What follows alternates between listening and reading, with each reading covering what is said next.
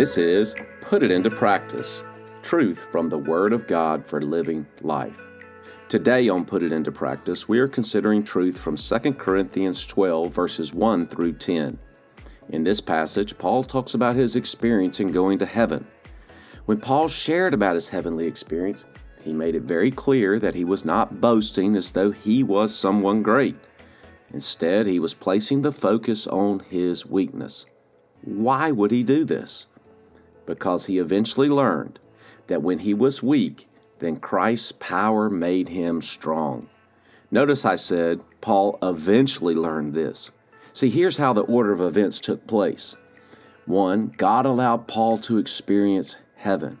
2, God did not want Paul to become conceited because of his experience.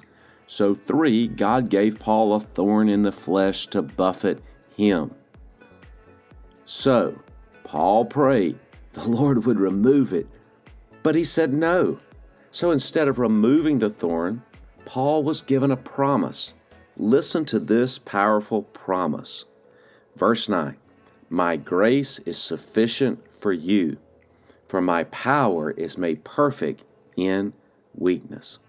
Paul said, "Okay, I accept that," which enabled Paul to boast all the more gladly about his weaknesses so that Christ's power would rest on him. So for us, whatever discomfort God allows in our life, we must accept that God knows best. Therefore, we should, like Paul, practice accepting God's sufficient grace.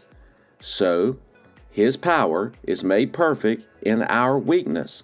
Then we will delight in whatever God allows in our lives. Now that is a truth worth practicing.